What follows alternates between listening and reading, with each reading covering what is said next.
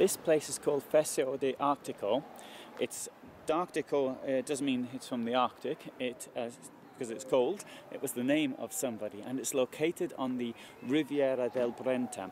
Now, the Riviera del Brenta is the name given to a river. It's more of a canal, really. It stretches from Padua to Venice, and the river is quite well noted for the palaces which were built from the 16th, 17th centuries, which are really quite magnificent.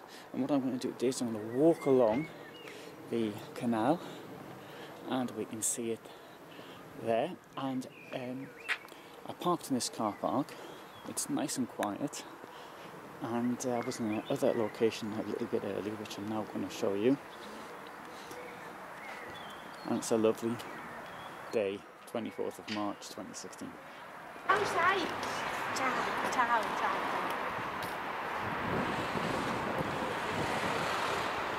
As can be seen, the building in front is the town hall, and this is where I initially parked. Wasn't expecting to stay here so long, and I parked next to the town hall. You see on my site the photographs, because the photographs came out really well. But what I'm now going to do is I'm going to walk behind the town hall to check them out. First day I came here, I parked my vehicle in this spot where the Vito is and the Jeep is today. Long spot, suitable for a longer vehicle. But I went out for a walk and I discovered the parking place where I'm at now, which is a lot quieter. But the photographs I took here I thought absolutely amazing. Well, considering I took them. Today is market day apparently. There's one stall there, and we've got 4 stalls there selling meat and sausages. Next there's a vegetable, so I got some chard and some spinach. Then there's some cheese and some honey. And there's another stand down there. We have this church tower, bell tower. It's not actually attached to the church, it was bang next to it, and the bell tower I thought was what, 15th century? I might be wrong. War memorial, lots of names as always. Now this place there's a population around 7,000. I think around the Second World War it had a population of 4,000 to 5,000. The population here has actually grown quite considerably in the last 15 years, which is unusual. This place is noted for shoe production, particularly women's shoes. And I'm going to walk down here, and this rather reminded me of the Norfolk Broads, and you'll soon see why.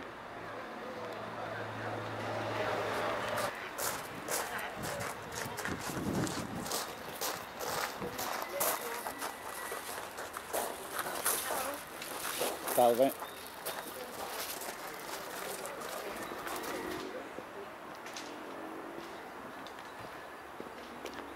Now, to make a few observations about this place and how I actually came to be here, was that I left Padua without a clear indication of the direction I wanted to travel in. Point those things out there. That's for capturing mice and rats. Oh, and there's a lizard. 2 lizards.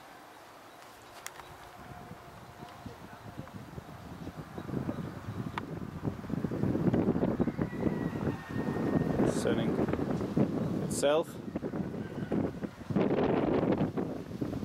So I won't disturb it.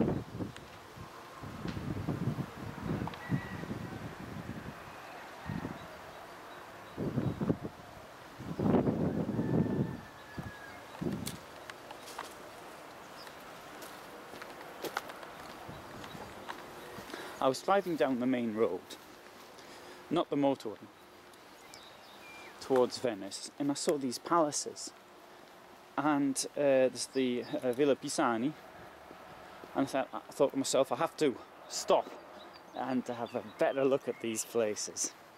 So I found the car park at the town hall, it was now dark, stuck the car in there, and went out for my walk. I found a better place for my van,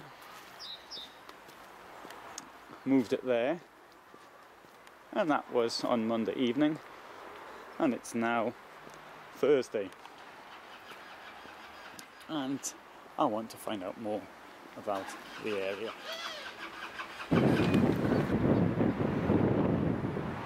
So on the left we have the main street in Fiesso d'Artico.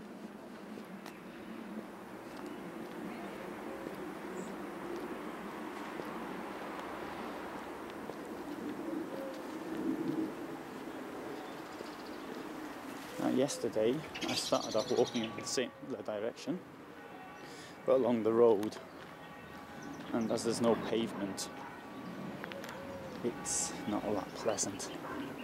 Also there's a strong wind, but as can be seen, today is lovely. Now my first impressions of being here were waking up. I had not only the cockerels in the morning, the cooing of the pigeons and the singing of the birds, which obviously it's the beginning of spring, and at this time of the year it stands out more than it does at other times of the year.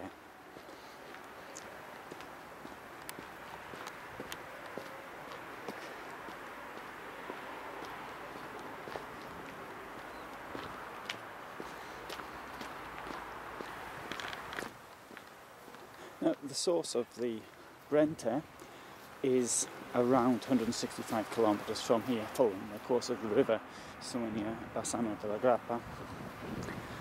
And in the early modern period, so say 16th, 17th, 18th centuries, wealthy Venetians built the palaces, and this river was seen really as an extension of the Grand Canal, which goes through the centre of Venice. And I'm sure the reason for building the residences was due to the unhealthy climate around Venice. Now, many people say that Venice smells. I don't think it smells that badly, but I'll bow down to what appears to be the majority opinion, and I'm sure it was even worse then than it is today. And so to come to places along this river in the summer must have been particularly nice. Around many of the palaces, farms grew up, and this was seen as a way of reinvesting money that the merchants had earned through trading in Venice. Now, if you were to come here with your motorhome and park somewhere like I parked, you have the possibility of getting into Venice by bus. Now, the bus takes just under an hour from here. Now,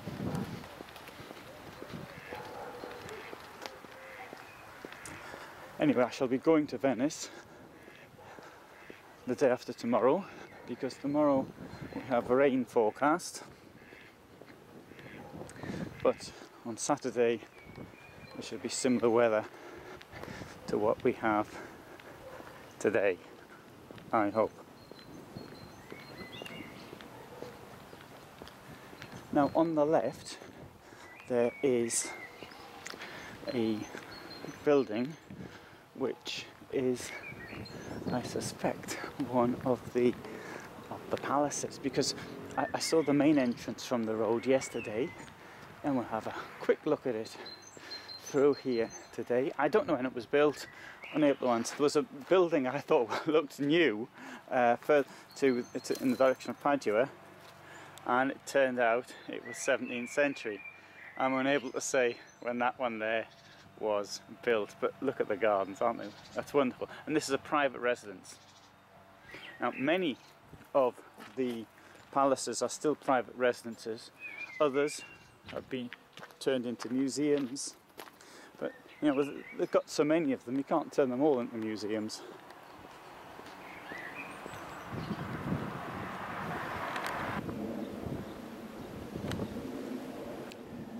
two lions.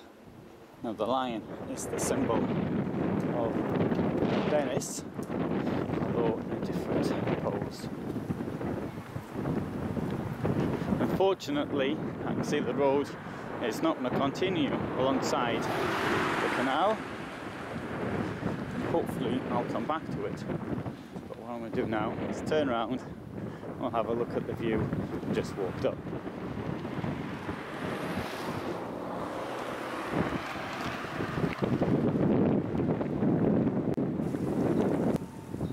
Cycle track continues around here.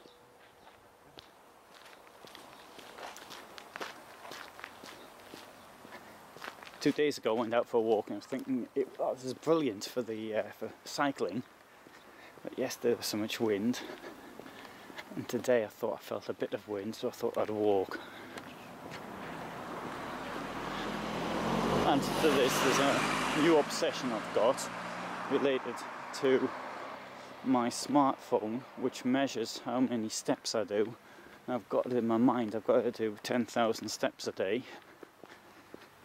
And yesterday I had a couple of runs around the parking area. I ran it because I felt silly walking, and just to make sure I got it over 10,000, and in my case it's about 6.6 kilometers.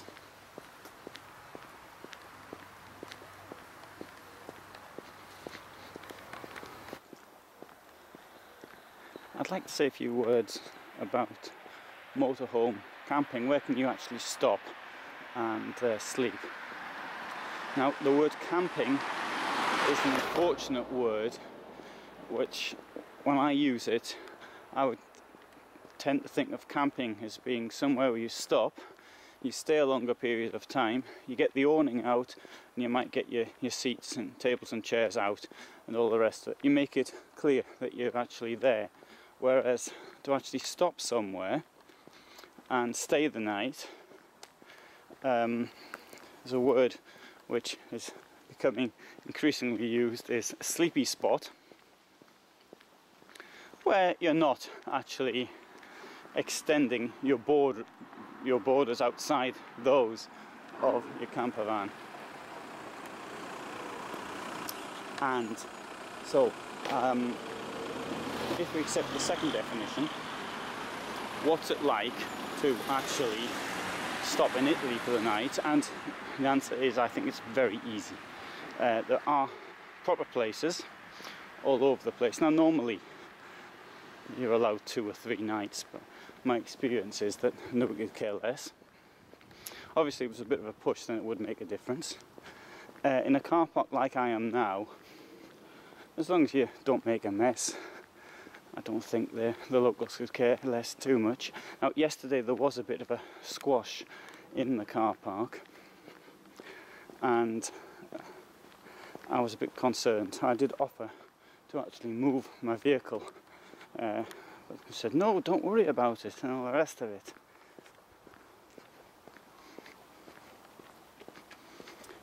The reason for this is there's a school nearby, so at collecting times for the kids, then people will park the cars there and they come and pick the kids up.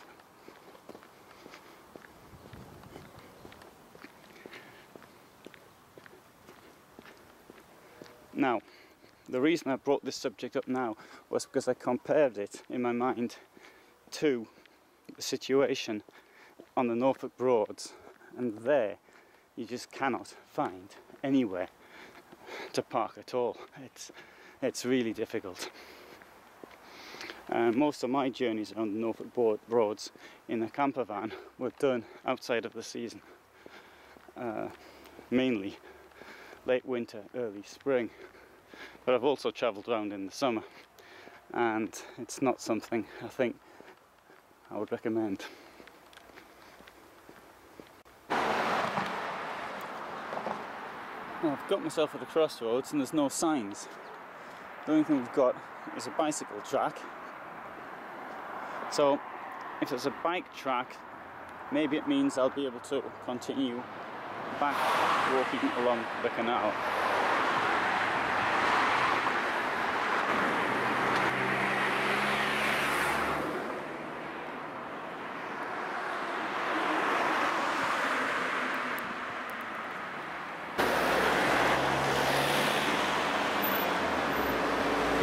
As can be seen, the cycle routes are not in this direction, but I'm going to do it anyway. There we have a cycle route.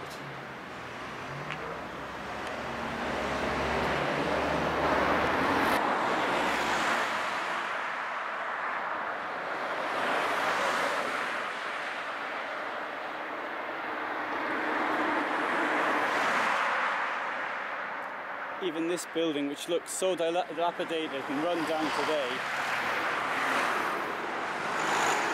does hint that once it had a splendour. And then, as I say, when it was built, nor do I know anything about it. And the canal is 200 metres to the left. And the postman has been following me more or less since I started.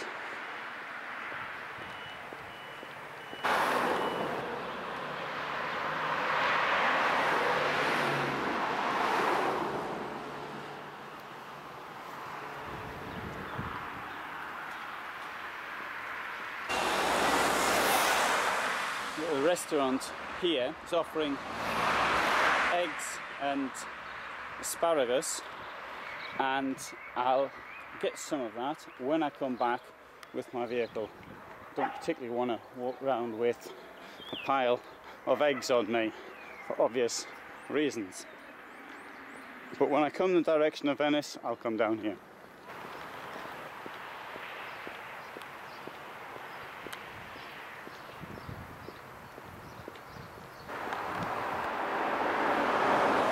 There we see a classic Airstream caravan. Airstream have started doing them again, looking the same. I'm not able to say how old that one is, of course, but as it's got a television antenna up, I don't suppose it's particularly new. Looks much better than the caravan there.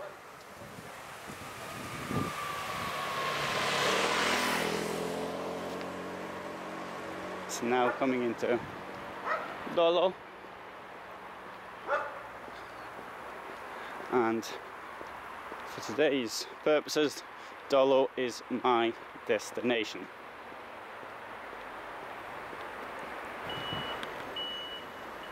I think it's a fantastic view.